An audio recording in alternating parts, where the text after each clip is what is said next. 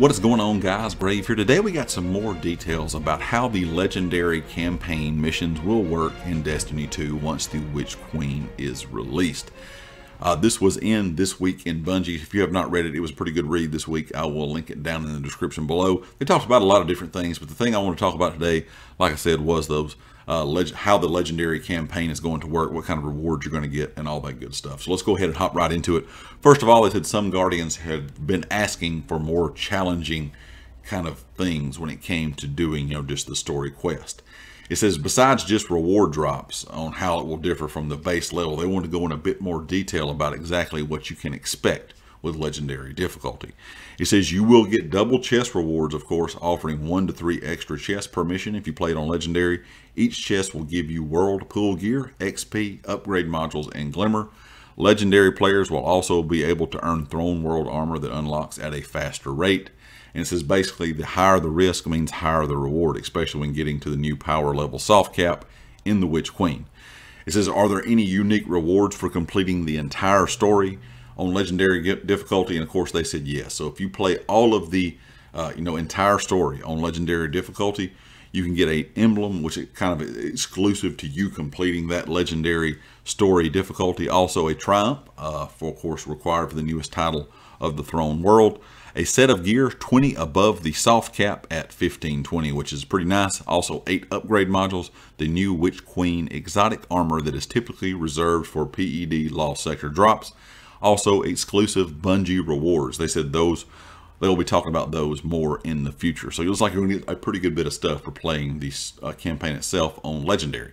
It says some players have been asking if this is a difficulty to kind of be feared. How challenging is it going to be?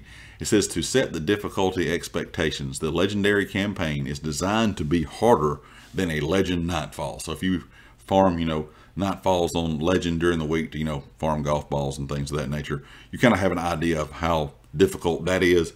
Now, it's kind of hard, in my opinion, to still judge that because some nightfalls are harder than others, but they're just saying it's going to be designed to be harder than a legend nightfall, but easier than a solo dungeon or running a Grandmaster nightfall. So it's not going to be the hardest thing in the game, but it's not going to be the easiest either.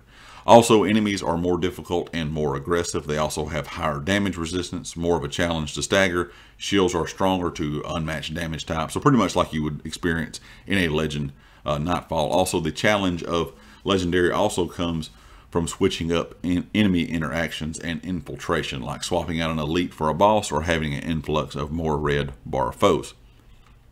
It says each mission capture power so that all Guardians have a even playing field to avoid feelings like certain steps in the grind. The mission launch screen will have a skull displaying each mission's max effective power. If you're under level, it says be prepared for a bit of a tough fight.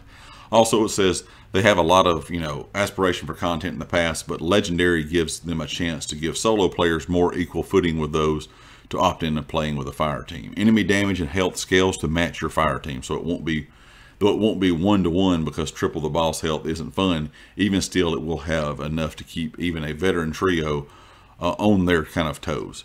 So it seems like if you're going to play it solo, it's not going to be quite as difficult maybe if you were playing with 3. It is at least going to scale, so it's not easier if you're playing with 3 compared to by yourself.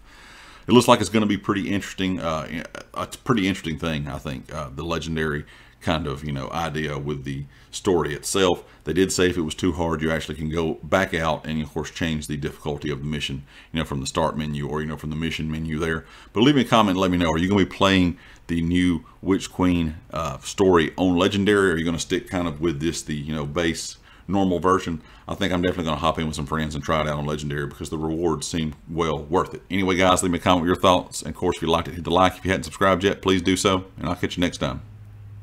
Peace.